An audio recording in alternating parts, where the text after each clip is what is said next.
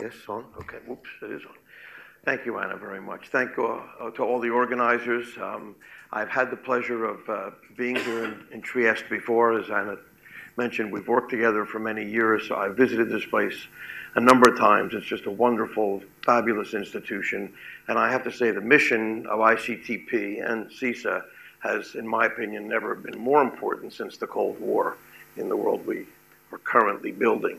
So we really do need to support this organization importantly. So, and I particularly want to welcome the students and the postdocs to this. We ran a school here several years ago, and it was, I think, quite successful, and it was a brilliant time having interaction with the students and postdocs from all over the world. All right. Let's see how much I can tell you in an hour. I'm going to talk about how biology perceives chemistry. There are two screens here, which is always a mess for a speaker. I'm going to sort of concentrate on this one because I think it's a little easier, maybe. I don't know if it is or not. I'll flip back and forth probably. What? This is, oh, this is in the way.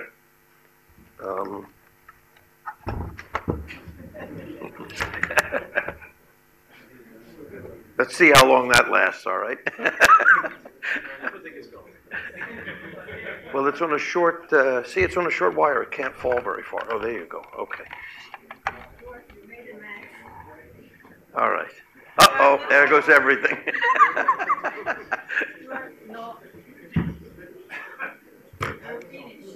What happened? Oh, I see we lost the connection, though. Yeah.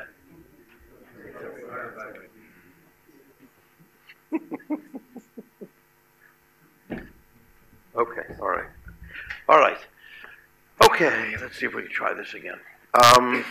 All right, so I'm going to start off with some introductory material since I'm also the first speaker, and I'm sure not everybody in the room is so familiar with the olfactory system. Those of you who are, please, your patience is requested. I think I'll be able to make a point out of some of this introductory material as well, however. So let me start at the very beginning. Of course, as sensory scientists, we all accept the idea that basically what the brain knows about the world comes to us through these little holes in our head. Virtually all of the information the brain knows about what's going on out there comes into us through these little holes and, I guess, the skin that covers your body. And of course, behind each of these little holes in the head are some specialized tissue that's sensitive to mechanical stimuli, to electromagnetic stimuli, or our interest here is to chemical stimuli in particular. So, of course, we know something about, many things about, for example, color vision and the use of 3 receptors that are maximally sensitive at different wavelengths, and because they overlap, we're able to see millions of different shades or hues of colors, and the brain interprets it in various ways. Similarly, for the auditory system, very complex sounds are nonetheless broken down by the basilar membrane in the ear into their constituent sinusoidal waves, and then the brain builds them back up again in a kind of a Fourier transform sort of mechanism, we imagine, into the complex sounds that they are. So how does this work for olfaction is, of course, our big question. How do we take something like a rose, which has a very unified kind of smell, something that we would all identify with no trouble immediately, and yet it's composed of a disparate group of chemicals. These are just 5 of the major constituents of the smell of a rose. And you can quickly see that unlike, say, vision or sound, these do not vary along a continuous physical dimension like wavelength or frequency, but rather there are multiple chemical dimensions here. So there are different functional groups. There are aromatics and aliphatic molecules, different molecular weights, different functional groups, all sorts of differences, volatility and so forth, and yet somehow or another in your brain, they all add up to the notion of a rose. And so that's sort of the overriding question, of course, in any sensory system, but in particular in olfaction.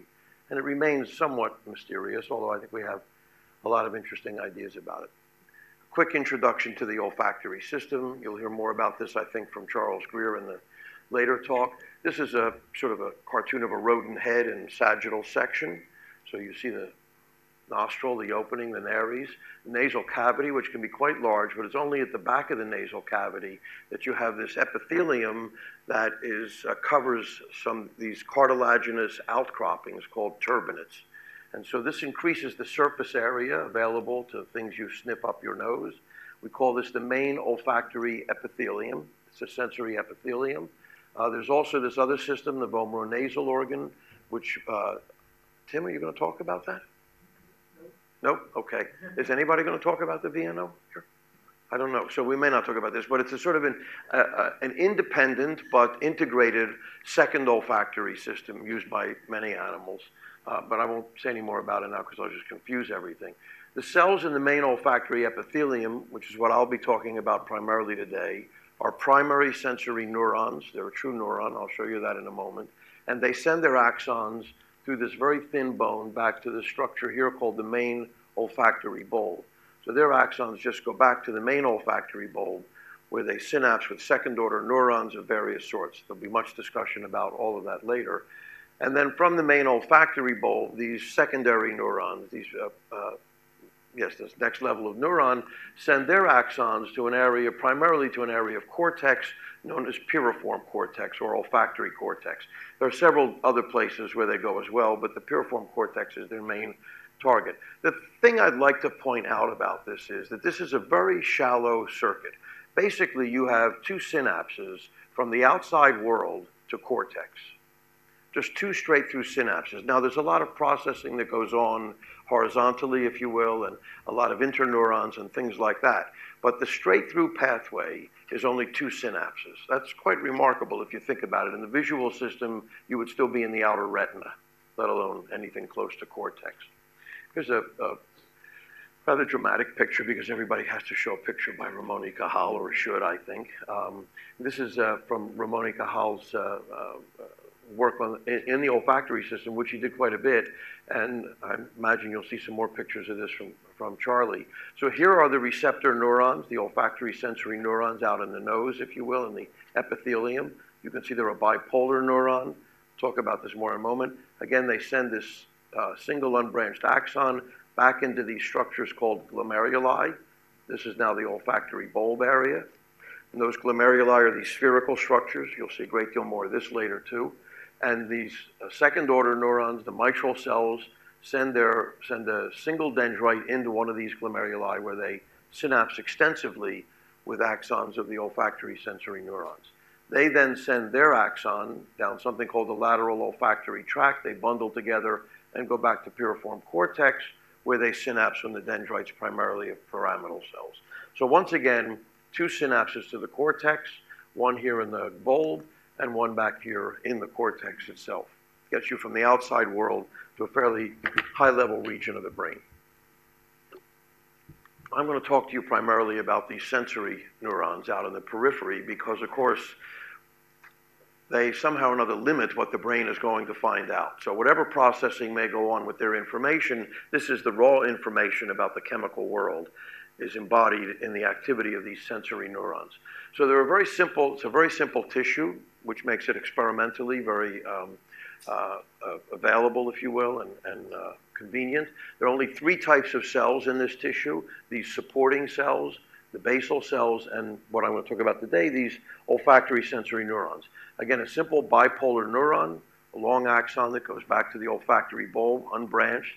There are no connections between these cells that we know of in the epithelium, so there's no gap junctions or anything of that sort. They also send a single dendrite, a rather thick dendrite, up to the surface of the tissue, where they extend from their this swelling called the olfactory dendritic knob, and then from that are these up to a dozen or so very fine hair-like structures known as cilia, and again increasing the surface area in contact with odors that come in here. And of course, this is all in a thin layer of mucus.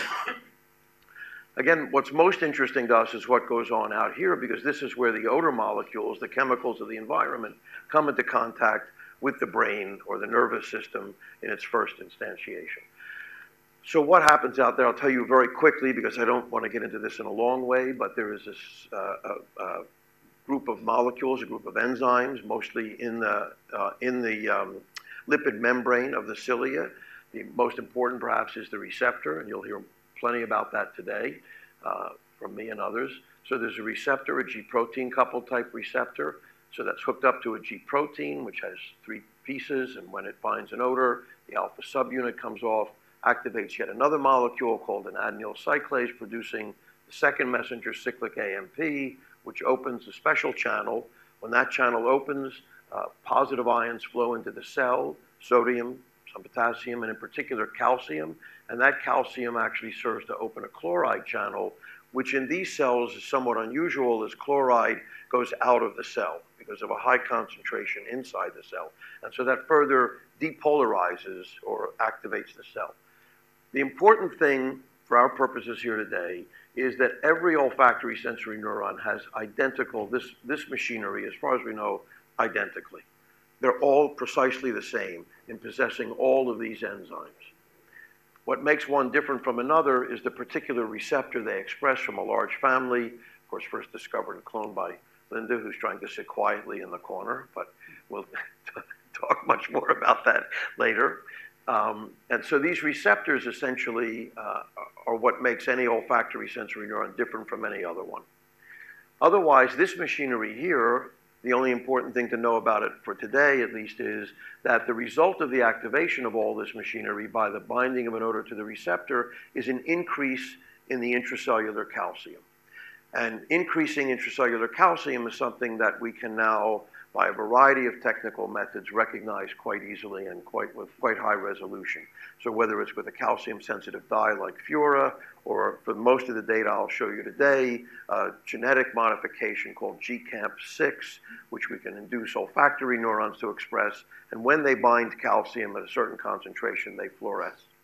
And so now we can visualize optically whether or not a cell is active by just looking at the calcium level in the cell. So an increase in calcium essentially is a proxy for the binding of an odor to a receptor and the activation of this whole pathway, and presumably the spiking of the cell and sending its message to the bulb.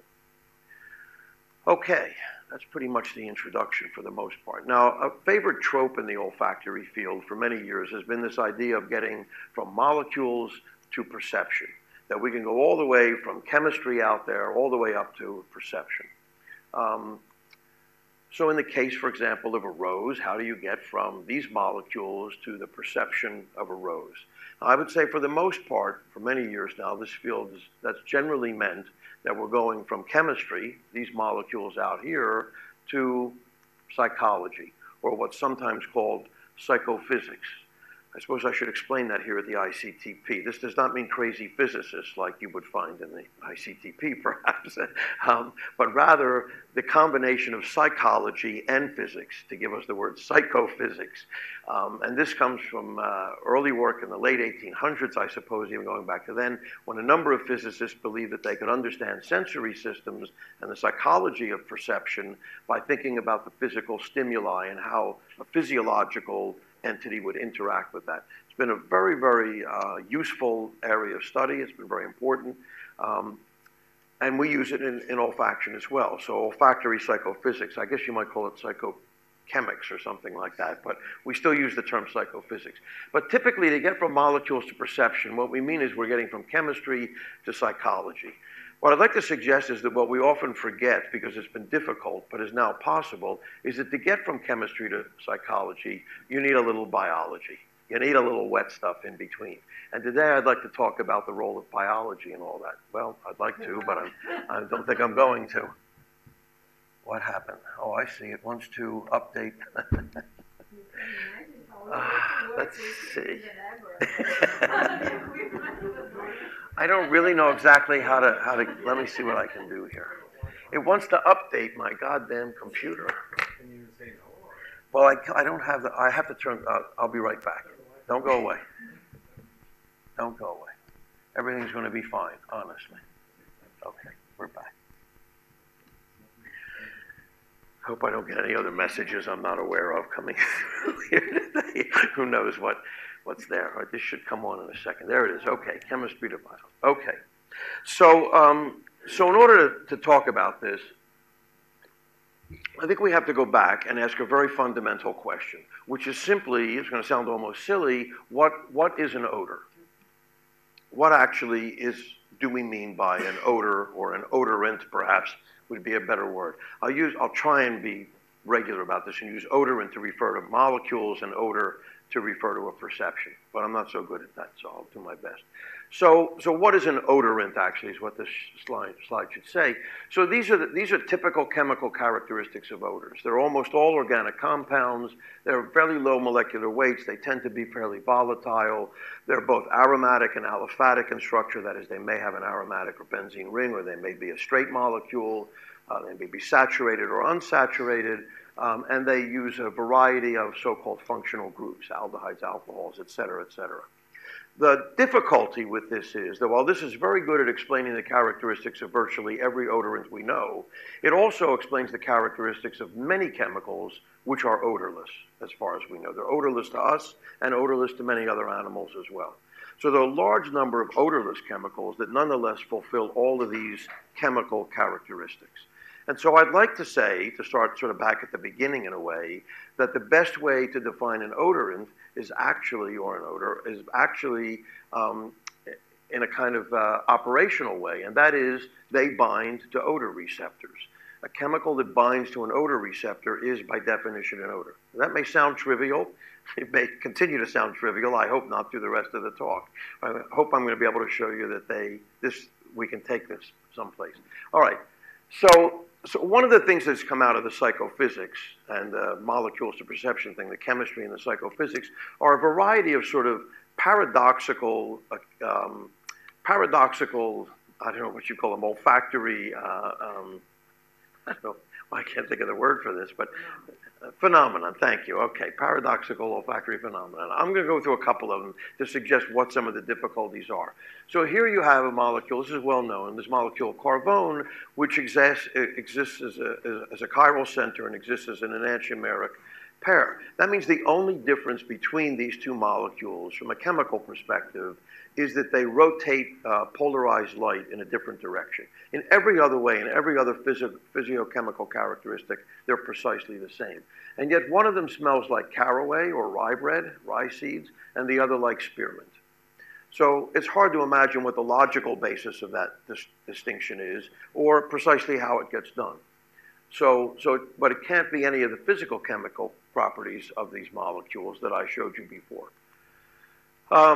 Odor discrimination. We're quite good at making discriminations down to the atomic level. So here are two molecules, hexyl and heptyl acetate, that differ really only by a single carbon atom and the associated hydrogens that go with it. So a single atom difference between these two molecules, and yet one smells like banana and the other pear, a distinction that we would never have any trouble making whatsoever. So this extremely small difference between these two very simple molecules nonetheless leads to a clear discrimination ability. On the other hand, you have these two molecules which don't look chemically at all like each other. Do these chemicals have anything to do with pear, banana, or vegetables? Yes, they're found in both of those vegetables. So they can be extracted from those vegetables. And if I gave you a vial, there are other chemicals, of course, in both bananas and pears. But if I gave you a vial of either one of those, you would immediately recognize it as a banana or a pear odor. But they also do exist in those fruits. Yes. Here are two molecules that are wildly different from a chemical perspective, and yet they give a very virtually identical smell of sandalwood. Very difficult to discriminate, and they even cross-adapt each other. So here's just the opposite situation, where wildly different chemicals nonetheless give you virtually the same smell. Here's another case of that. This is musk, a well-known ingredient in the fragrance industry. Now, the original musk comes from the anal gland of the civet, so you can imagine there was a lot of work being done on trying to make a synthetic musk because you can't get that much musk out of the anal gland of a civet, and it's not much fun to do, I imagine. So as a result of that, there's been a lot of chemical work based on trying to make synthetic versions of musk, and they've been very successful. So all of these are synthetic versions of musk, and they're indistinguishable to most people, and I believe most animals, from naturally occurring musk. And yet you can see they're quite different structures. They're even, so many of them have cyclic qualities, but here's an acyclic musk. This nitro musk is actually a very close relative of TNT. Yes?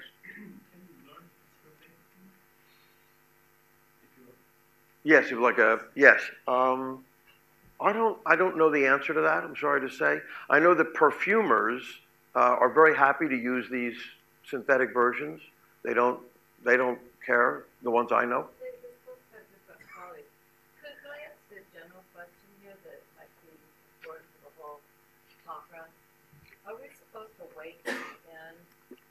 lecture, or can we have like a more interactive? Yeah, Yes, we are. absolutely. In fact, I was going to prompt if people weren't asking. Questions. Yes. Because Please ask. I think there are many questions that come up, Yes. and especially Okay. the students here are not going to be able to. Yeah, well, they're figure asking. out later. They're asking. I would disagree that these are readily discriminable, but they would all be categorized as must. Right, okay. So they'll all fall into that grouping. Yes. So I think this is something that is pervasive in thinking about olfaction is that confusion between categorization and discrimination. Yes. They're all categorized as must. I don't know if Sobo is here yet. But I mean, no one made the brilliant point that if you tell someone this is category, you can train people to put that things in that bucket, but they are readily discriminable. Okay. There are cases where chemicals, this is relatively rare, yes.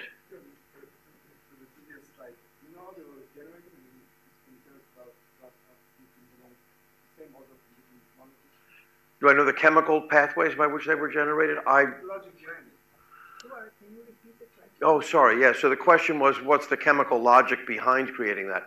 I can't tell you in this case. That's sort of what I'm going to get to towards the end of the talk. So I don't know whether these various musks were found by accident, or in some cases I think there were simply attempts to recreate the original. In some cases it was entirely an accident.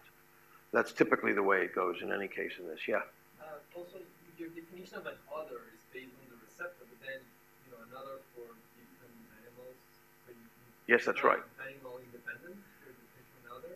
That's right. So the definition of an odor as binding to a receptor is not animal independent, because different animals have different sets of receptors. Although there's a fair amount of overlap, it's also true that that's right.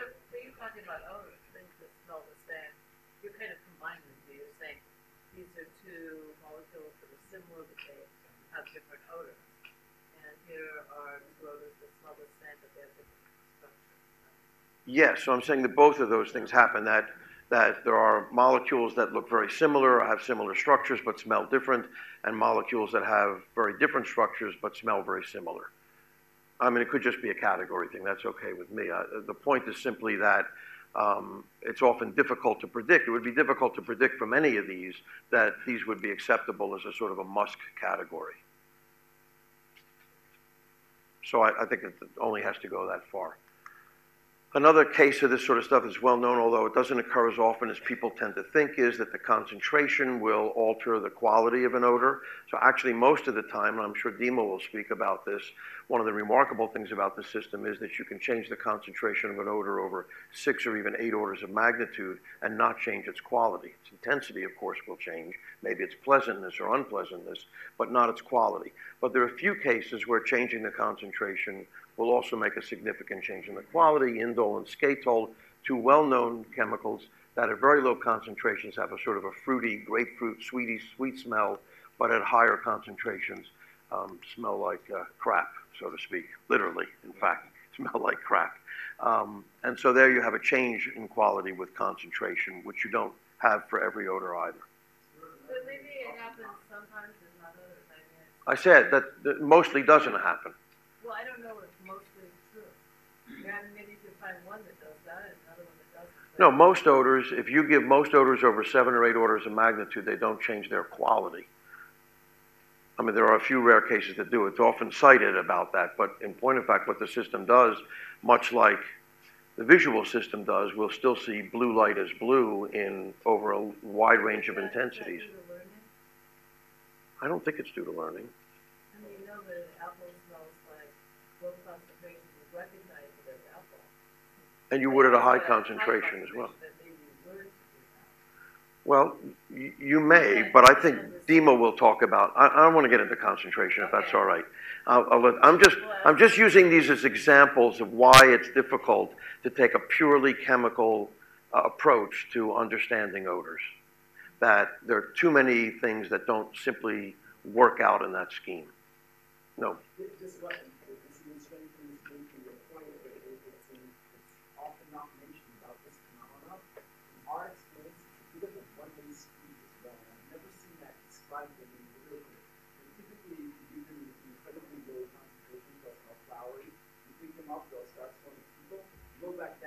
Still be fecal, yeah. It's a one-way street, and so again, Yeah, furthest to the point that it's not controlled. right, right.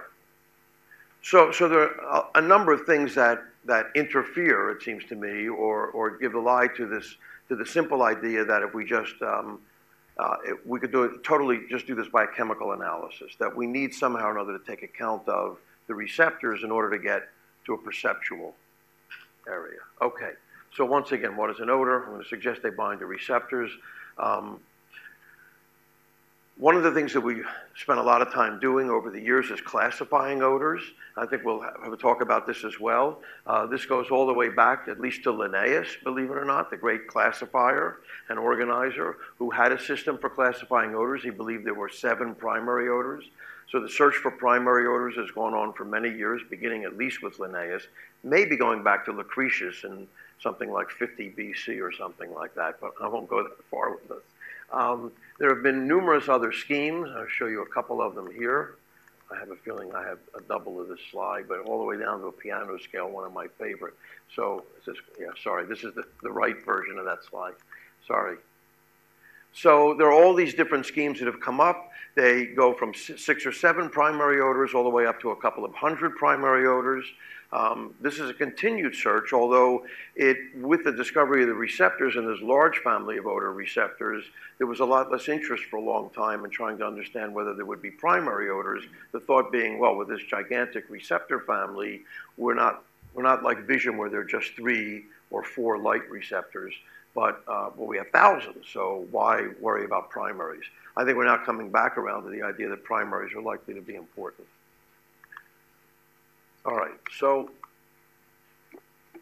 what does it mean that they bind odor receptors? Let's talk for a moment about the receptor. Did you have a question? No, you're just scratching your armpit, that's all right. Well, he was doing this, I don't. Sorry. How can you tell the difference, you know? So, all right, so let's talk about the receptors for a moment. Let me give you a very, very quick background on the receptors. For those of you, again, not in the field, they were first discovered really by Linda Buck, then working with Richard Axel, and published this amazing paper, seminal paper in Cell in 1991, called A Novel Multi-Gene Family May Encode Odorant Receptors, a Molecular Basis for Odor Recognition. The receptor that we're talking about is a G-protein coupled receptor. This is not a real picture of it, but rather a cartoon based on the sort of typical structure of these receptors that have 7 transmembrane alpha helices that snake back and forth in and out of the membrane, an external and an internal region as well. I think most important to recognize is that these are class A GPCRs like rhodopsin, dopamine receptors, serotonin receptors, and so forth. And it's important to recognize that the binding region for the ligand for these receptors, be it a drug or an odorant, is not out here in the extracellular region, but rather about 1/3 to 1/2 of the way into the membrane. So in a somewhat amphipathic pocket of both hydrophobic and charged areas. And a given odor molecule has to find its way down into that pocket. If you're familiar with rhodopsin, you know that retinal sits in exactly that same place, for example. This is sort of the quick list of what you need to know about odor receptors. They're proteins of about 300 plus amino acids. These are all class A GPCRs, as I mentioned. As is typical of class A GPCRs, one gene encodes one protein. There's a single coding exon. I think you'll hear more about this later. So in other words, there's no alternative splicing like you find in ion channels and many other sorts of things. They contain conserved and variable regions. The variable regions tend to be in these transmembrane areas, which is interesting because that's what may give them the diversity that enables them to detect many different kinds of molecules. And of course, they're the largest family of G-protein coupled receptors by an order or 2 of magnitude. They range anywhere from being about 480 some odd receptors in humans, I think it is. Is that the right number now? I never know what the number in humans is anymore. 380, it's gone down? It was 4 something, it was 425. Anyway, it's let's say 400 in humans, up to nearly 4,000 in elephants. So mice, rodents typically have about 1,000 or 1,200 functional receptors, yes? Why do we need so many other receptor types? Why do we need so many odor receptor types? Yep. Yeah. I'm actually the wrong person to ask that. You gotta ask. That's a higher level question to be asked. I don't know why.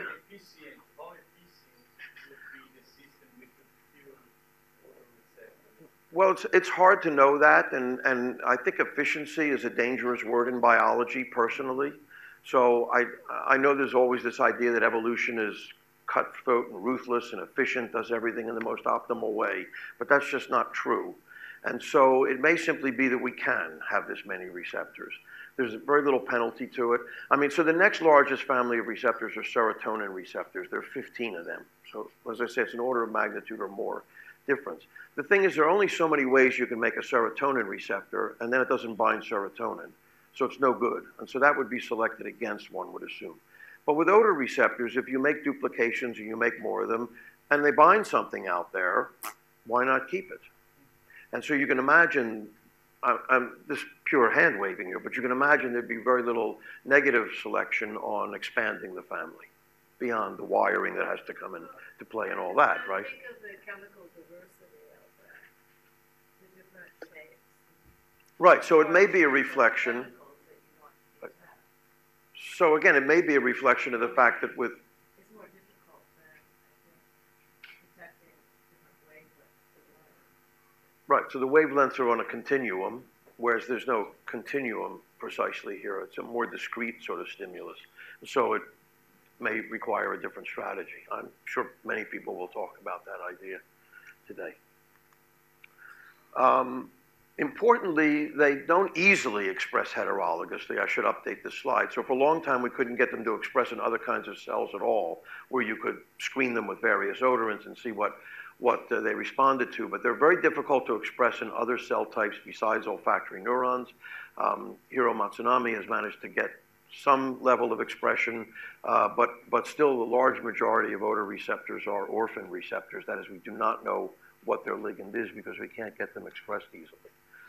And finally, there's this notion, and it's an important one, there's some controversy about it a little bit, and that is that each olfactory sensory neuron picks one of these olfactory genes, these odor receptor genes, and expresses only that one. Not only actually is it monogenic, but it's monoallelic. Now, there's some evidence that early on in development they may express multiple receptors, but it appears that a mature olfactory neuron has chosen one allele of one receptor, and all of the protein it makes comes off of that. I So, don't think it's controversial whether a neuron expresses one in mature state. what would you think it's not controversial in the sense that in the mature state, yes, but Yeah. I meant just that early on there's now some evidence that Yeah. that there's multiple receptors expressed, right? So this is important for what I'm going to tell you now, because what it means is that even though we may not know which receptor is being expressed by a particular neuron, if that neuron is activated by an odor that we put on it, then we know that it's activated some particular receptor. And we can, to some extent, identify receptors then by just their receptive field, if you will, the particular odors they bind or do not bind, or activated by or not activated by. So we rely a great deal in what work I'm going to show you now on this fact that they express only one receptor gene. So this is really the strategy, right? They express one gene. We dissociate these olfactory sensory neurons from the epithelium, typically of a mouse. We either use, some of the early work I'll show you is Fura. Now we use GCAMP6, which is a gene that can be expressed only in mature olfactory sensory neurons, and will fluoresce green when activated by increased calcium. You use some panel of odors to challenge them. We analyze it with now a variety of ways, but in particular cluster analysis. And we're able to identify some receptors just by their pharmacological profile. Again, we do not know what particular gene this receptor is. But for some things, that doesn't matter. So a couple of quick ideas about what you can do. So you can look at the cells in a dish, put all these different odors on them, and then just look at the percentage of cells that respond. Now, to some extent, this is a rough estimate of how many receptor types are able to bind that particular odor. So, for example, you can go from hexyl salicylate, in which we see only 0.2% of the cells in a dish that light up, all the way down to gamma undecolactone, where nearly 6% do.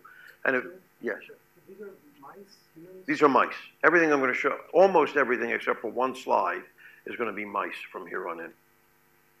So you could make a rough estimate that 0.2% of the receptors, that 0.2% of the cells responding to this reflects something like between 2 and 5 receptors that are capable of binding hexyl salicylate and maybe other things as well, all the way down to here where you can imagine that as many as 50 or 60 receptors could be sensitive to gamma undecalactone, perhaps at different concentrations. Yeah. That's right. So it makes an underlying assumption that each of the receptor types is more or less equivalently expressed, which we know is, by the way, not true. There are a few receptors that seem to be way overexpressed. But for many that have been looked at, it is approximately true. So yes, these are strictly approximate numbers, and I just mean to give you a quick idea of, yeah. Not all the receptor types will have equal sensitivity to all these compounds. There will be some which will be highly sensitive. That's right. That's right. So I think I just mentioned that, but that's exactly right. That of these 50 or 60 receptors that may recognize gamma undecalactone, there may be some that only recognize it at a fairly high concentration. This is a long time ago, but this experiment was done using mostly high concentrations because we were interested in specificity. So if cells don't respond at a high concentration of odor, then they really don't respond to it. This is a technical, what concentration? This is a long time ago, so I can't remember. But no, I think probably, I'm guessing 300 micromolar. That's generally what we consider a high concentration. All right, so one way to classify odors is indeed by using their chemical constituents, right? And that's kind of the standard method. We've used that. Many other people have used it. It's been used most recently. I think Leslie will talk a fair amount about this, using things like functional group, chain length, saturation, steric groups, et cetera.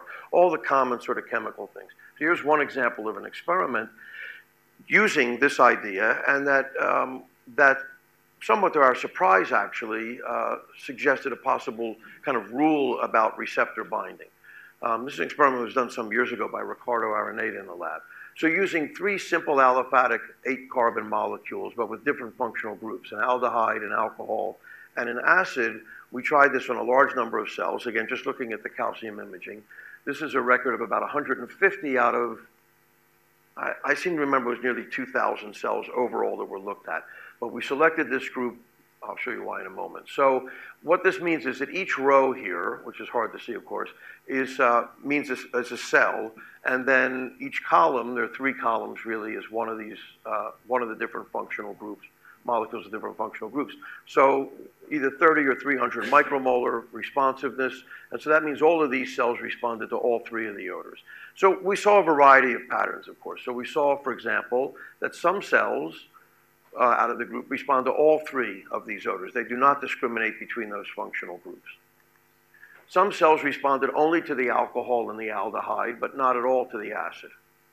A somewhat smaller group in this sample, at least, responded to the aldehyde and the acid, but not the alcohol. The interesting thing was that looking at over nearly 2,000 cells, we never ever saw a cell that responded to the alcohol and the acid, but not the aldehyde. So you can respond to all 3, these 2, or these 2, but not this one and that one. Now, I haven't put them up there in any old order. They're up there in an order of increasing electronegativity of this functional group. So this suggests that for whatever reason, we don't know the reason yet, but whatever reason, there's a sort of a receptor rule here that it's very difficult somehow to build a receptor that can bind a group of a lower electronegativity and a higher one, but not the middle one, but not being able to skip the middle one. We see this in other areas too, and I'll try and point them out later. All right, so that was sort of earlier work, and now I'd like to talk about, for the remaining 10 minutes that I'll have to rush through all of this, so we have some more time for questions at the end, how we can consider classifying odors by thinking more biologically, which is, I think, the not-so-standard method. And we use, to do this, a technique called medicinal chemistry. This is borrowed from the pharmaceutical industry. And medicinal chemistry is a kind of, it combines both chemistry and biology. I'm not suggesting that we throw chemistry out the window, just that we think about it in biological terms as well. So note, for example, that chemicals are all named by organic chemists and classified by organic chemists or physical chemists, rightfully so. They've extracted them, discovered them, synthesized them, whatever it is. But their naming scheme, their nomenclature, is, of course, directed towards chemistry, towards reaction sites, towards places where you can or cannot saturate or put double bonds in a molecule, and so forth and so on. These may or may not be, of course, biologically relevant. Medicinal chemistry tries to consider the biological side of this as well, so it combines organic chemistry and biology, making minor alterations in chemical constituents that are based on biological function, not based necessarily just on the chemistry. And this leads to a term called bioisosterism. So isosterism being the chemical idea of molecules that are somehow or another sterically similar, but we're interested in a bioisosterism here. So this, in our case, defines an odor by its ability to activate a receptor or a set of receptors rather than its chemical characteristics. And then we can look back at the chemical characteristics and see which, if any, were important and in what way. Let me give you a very quick example of how this could work. So here's a very simple little experiment. This only involves data from 30 cells. There were more in the original population, but this is sort of the key of it. So we looked at three chemicals: acetophenone, cyclohexanine, and this is a ketone, but chemists call it a tiglet. It's a tiglet-like group, so it's easier to call it TIG for tiglet. We're looking at 30 cells here, and this is a Venn diagram of cells that responded to one or more of these three odors. So you can see that about 18 of them responded to only one of the three odors and would be considered, I suppose, narrowly tuned. But then if you look at this diagram here, you'll see that 35% shared a responsivity to those two, 23% there, and as many as 50% responded to both of these. 4 out of them, in fact, responded to all three. So the question here might be, the way we would typically organize this is we'd say 18 of the 30 receptors, those on the outside here, that responded only to a single odor, we would consider as being narrowly tuned, at least as regards these three odors. And 12 of the 30 would somehow or another be less specific or broadly tuned, and those are the ones in there. Let me see if I can change your opinion about this. Here are the three odors. These are the structures of the three odors. And typically the thing I think your eye is drawn to immediately is the big steric ring. In this case, it's aromatic ring. This is not aromatic, but nonetheless, it's a large steric sort of structure.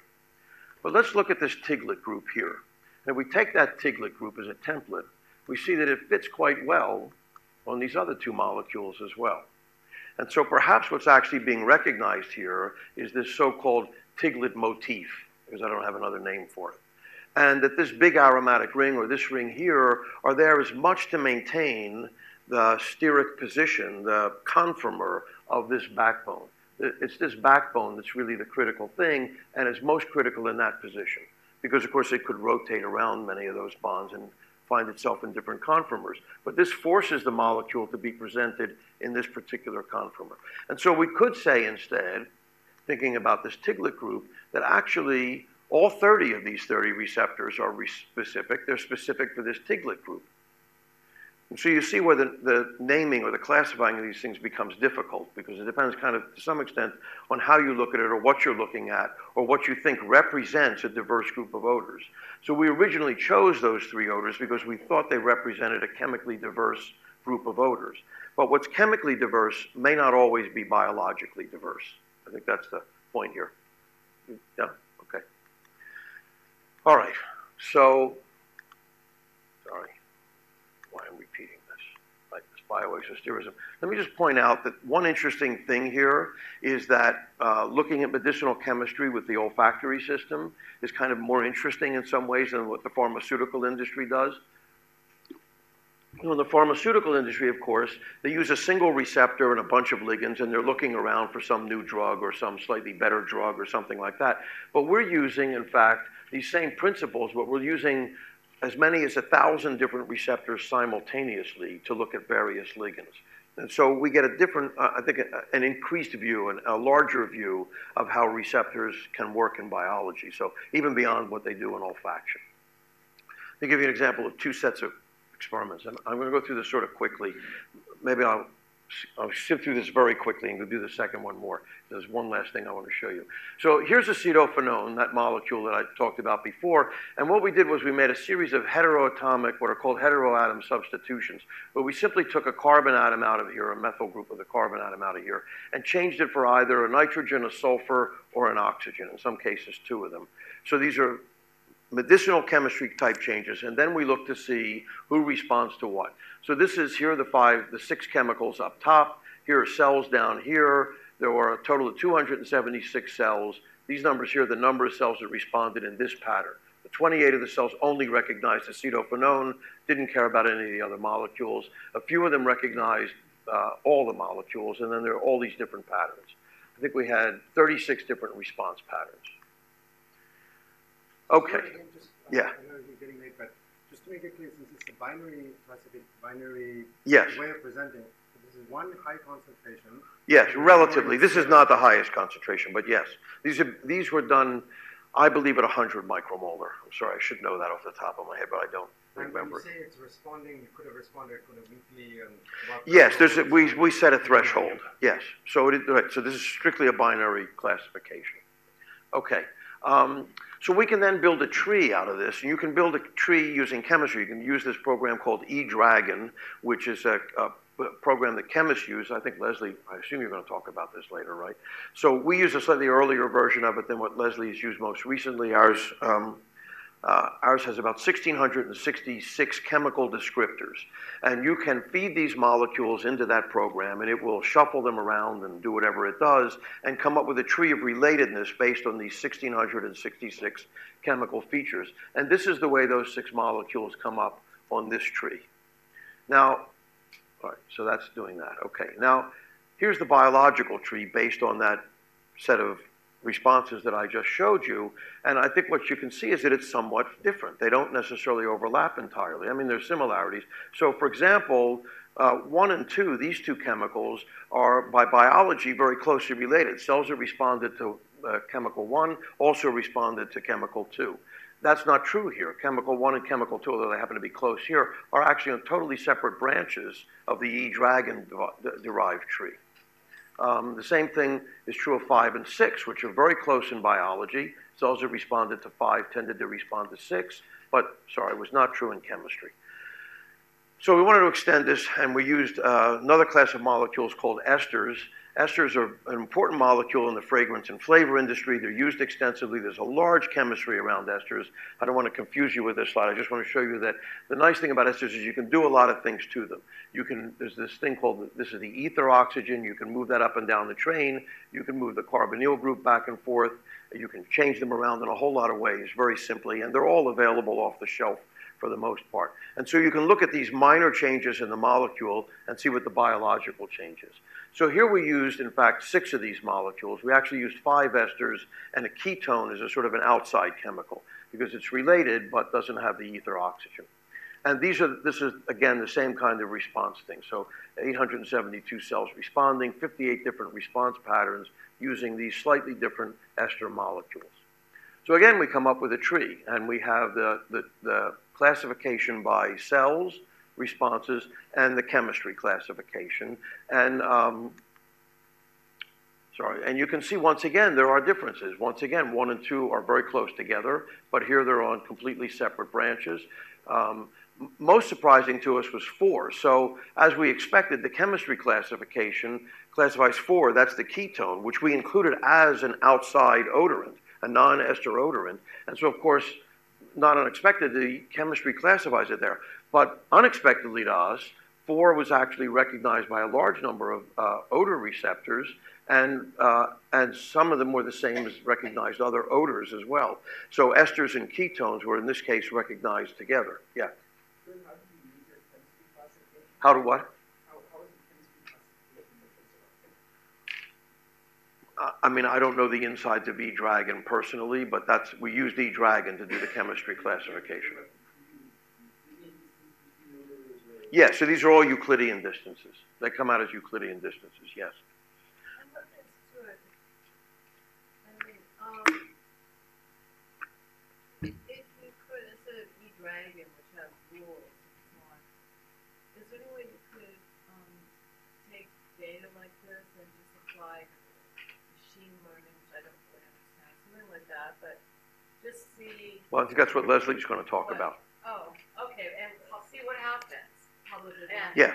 And just see what happens, and then you can try to figure out what the things are instead of having eDragon based on chemist conception. Well, but that's, well, I'll leave it up to talk about that because they just published a big paper on this using eDragon and machine learning together to come up with a classification scheme. Oh, okay, sorry. Okay, so which I would say does not fit precisely with what I'm showing. There's no question that we don't agree on this. Pardon me? Yes. Right, they don't use receptors, they do this with humans. But, so I'll show you something about that too. So we have a mini controversy here of some sort. Where is the controversy? I mean, perception Well, you'll is see like in a minute. sorry, No, just give me another couple minutes, okay? Okay, All right. All right, so you can see that there are several differences then between the way you get a classification scheme out of biological activity versus the chemical program, the way a chemist presumably would classify these odors. So for example, we find that the relative position of the carbonyl group is what's important and not, curiously, the functional or the ester group, and a surprising tolerance of what are called reverse esters, where you've moved the ether oxygen and the carbonyl group to opposite sides. And that's not commonly true in much of the rest of biology. There's a famous example of that in Parkinson's disease, where drug users took MPTP, which is the reverse ester of meripidine, I think it's called, which is what gets you high, and instead they got Parkinson's disease. And that's the result of an enzyme not recognizing MPTP, and all it is the reverse ester of meripidine. So, but the olfactory system seems to be quite good at recognizing reverse esters. The chemistry classification seems to be primarily based on functional group and the size of the arms, the difference in the arm length depending on where the ether oxygen is, which did not seem to matter very much to the neurons. So we thought, well, we should look at behavior as well, because if this is what's going on in the neurons, maybe it's completely different by the time it gets to, quote, perception, okay? So we used a very simple test with mice called the habituation-dishabituation test. You dip a Q-tip in one of these odors, you put it in the cage. If the mouse will rear up and sniff it, they're interested in it. You do it several times, and eventually they become habituated to it and no longer care about it. They spend much less time. They sniff it once and they're gone. Then if you put a second odor in, and they rear up and sniff it and spend some time at it, you can say, well, that second odor differs from the first. If they don't show any additional interest in it, they, quote, believe it to be the same odor. They're habituated to it. So here are two examples here. So you can see this is odor 1 and 2. And here they initially spent a lot of time with odor 1, habituated to it, and they seem to think that odor 2 is pretty similar to odor 1 because there's no increased activity. Same thing over here for 5 and 6, and if you remember, that was the way the classification scheme worked out in the biology. On the other hand, here for odor 1 and 5, they seem to see them as different. So you have odor 1, eventually they habituate to it, but if you put odor 5 in, they're not habituated to that at all. They see that as a new odor. The same thing here. Yeah?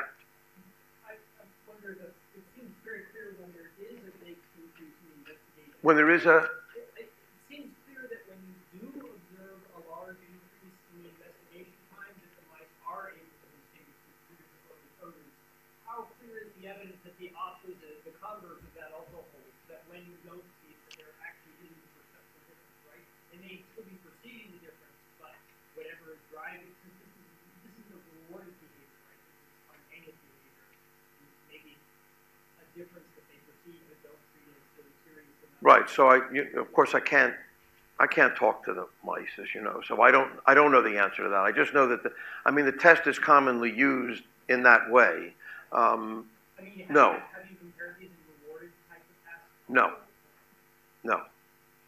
No. So it's true. I mean, of course, if there's more at stake, then discrimination may be possible. So I'm not saying that, and I don't think our tree suggests that odor 1 and odor 2 are identical. That's certainly not the case. There are neurons that see 2 that don't see 1, that see 1 and don't see 2. Just that on average, you would classify them as closer than, say, 5 and 6. So you would classify 1 and 2 as closer than 1 and 5. And that's the way the tree classifies them, by simple OSN activation, neuronal activation, and that it works out the same way in the behavior. That's all I can really say about that. I'd also say, so we also tried this in humans, the only time we've messed around with humans, and I'll never do this again. But it kind of worked out for us with humans. So in this case, we just simply gave people, there were 2 tests. We gave people 7 vials that included 5 of the odors. The ketone is not in here because ketones are sort of dangerous, and so you can't have people sniffing ketones. So it included the 5 odors, and at least one of the odors, in fact, it was odor 1 twice, and a blank. And then people were asked to, about 15 or 20 subjects in here, I think there are 20 subjects.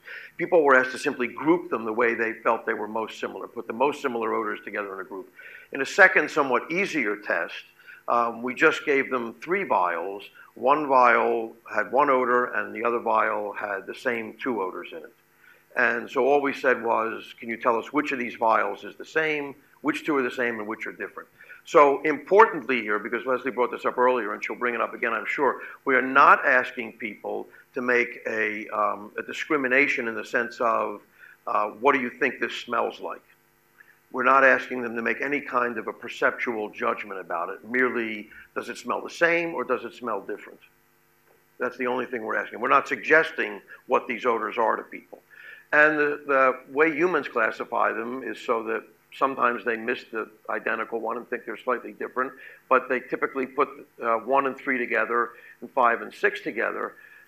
So if we go back to this again, here's mouse and here's human, and you'll see there are differences and similarities. So the mouse puts 1 and 2 together, but humans do not. 1 and 2 are easily discriminable, it seems, by humans.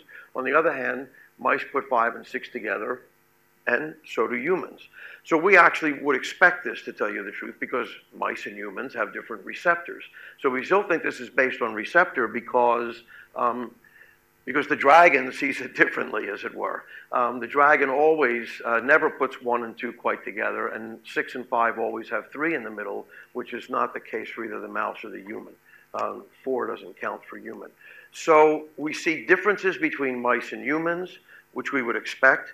We also see some similarities, but both of them are different from the pure chemical classification scheme. All right, I only have a couple of seconds left here, so I told you all this, I don't have to go over the conclusions. I just want to show you a little bit of very recent work that's unpublished, and I think it's extremely important since we're talking about coding here. This is from an old paper, a relatively old paper by David Lang and Lang and Francis, 1989 or 83 or something like that, talking about odors that are presented together.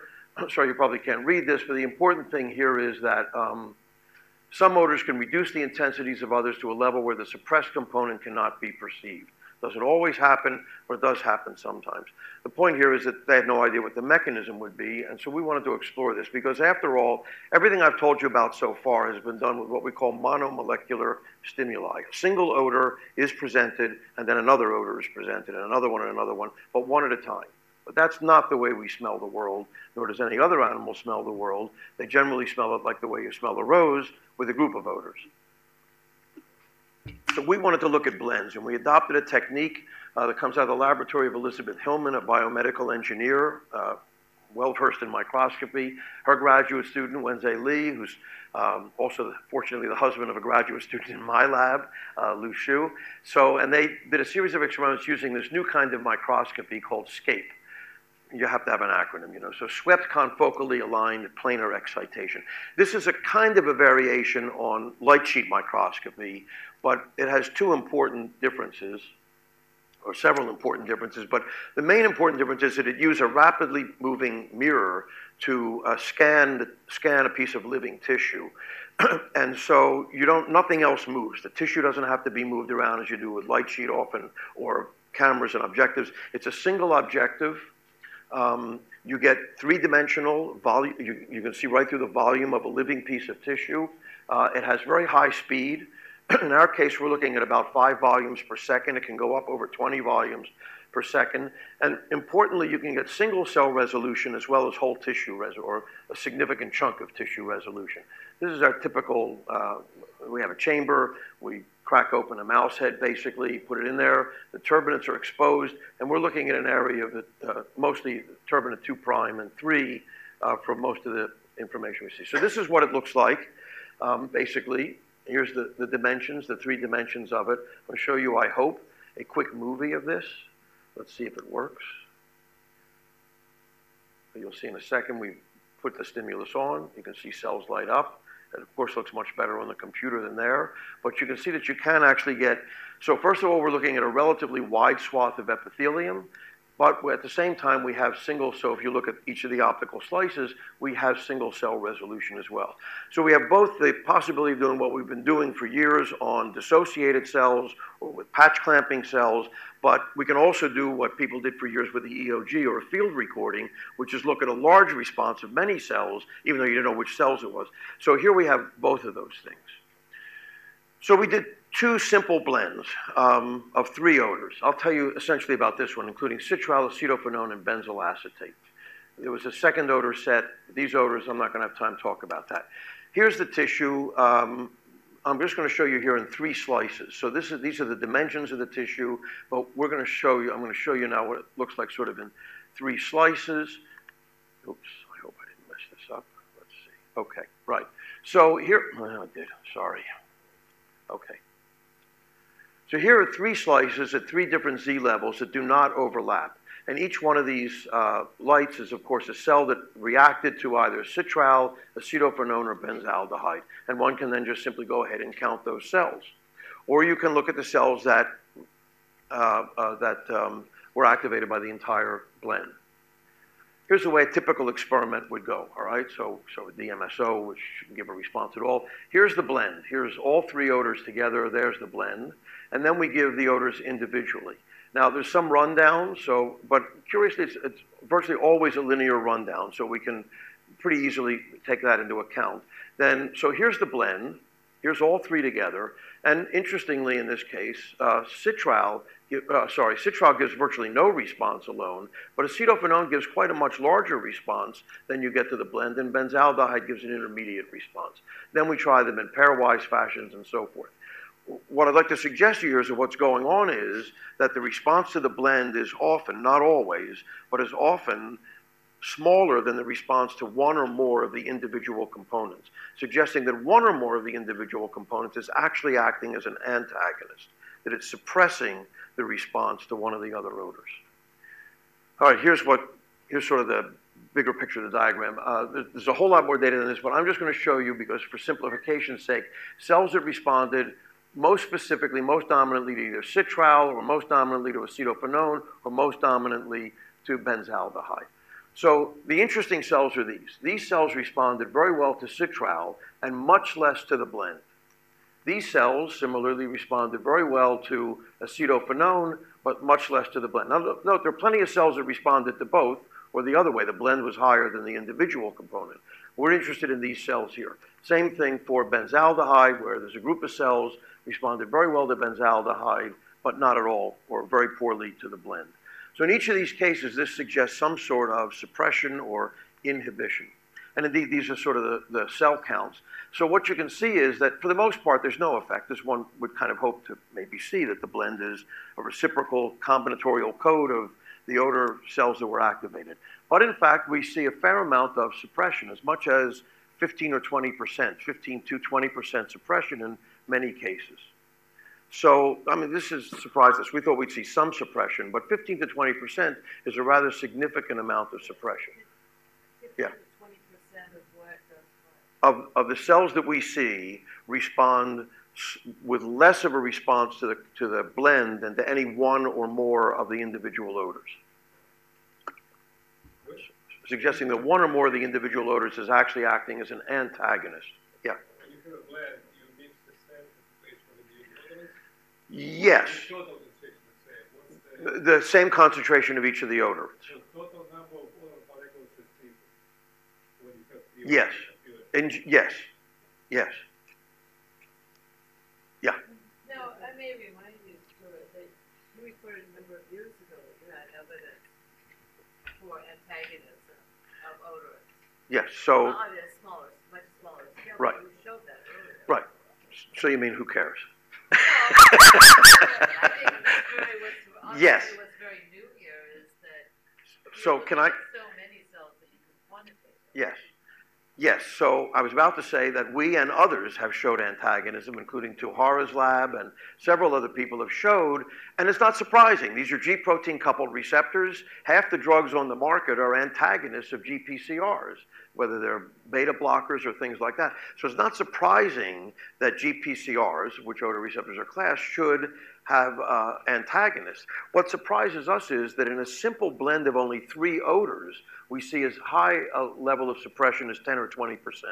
Imagine a much larger blend of odors. Imagine a perfume that has 80, 90, or 100 components in it, and how many of them are acting both as agonists and antagonists. There's also some enhancement effects that we really cannot explain at all, and so I'm just gonna sweep those under the rug for the moment.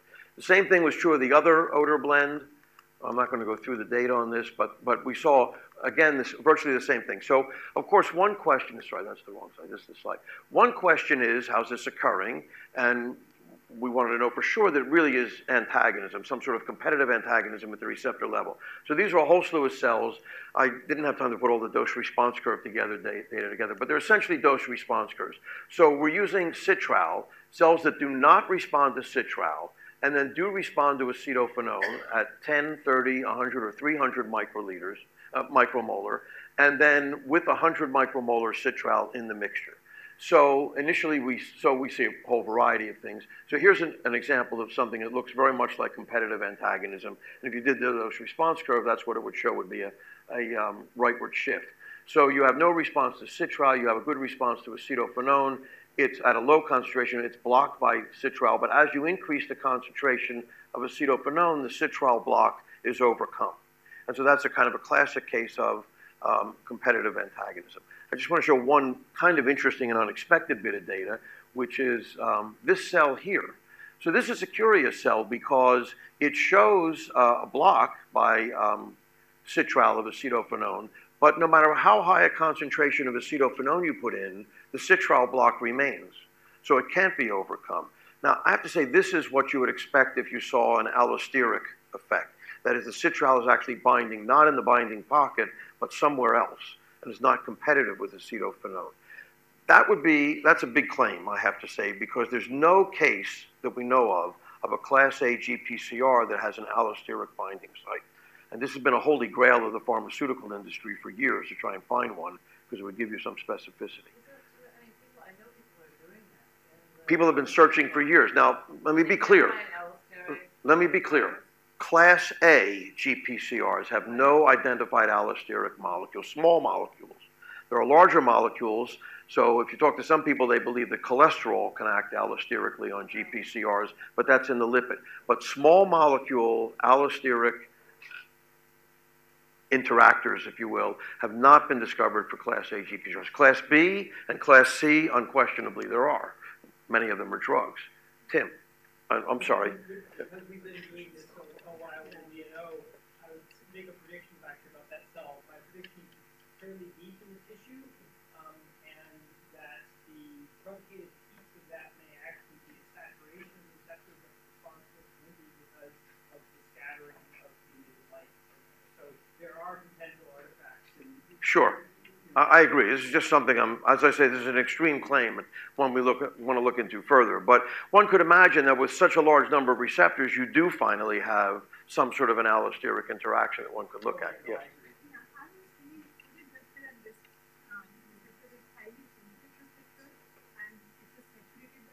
Well, it's not activated. Yes, understand it's not activated by citral at all. If you present these cells if you give them citral, they don't respond to it at all. Okay, so citral is only being a blocker here, and then normally as you increase the acetophenone, you would expect it to be able to bump out the citral. So this cell does not respond to citral at all. That's a blank response there. I have to stop soon. All right, because sorry. All right, so this is the end actually, right? Summary.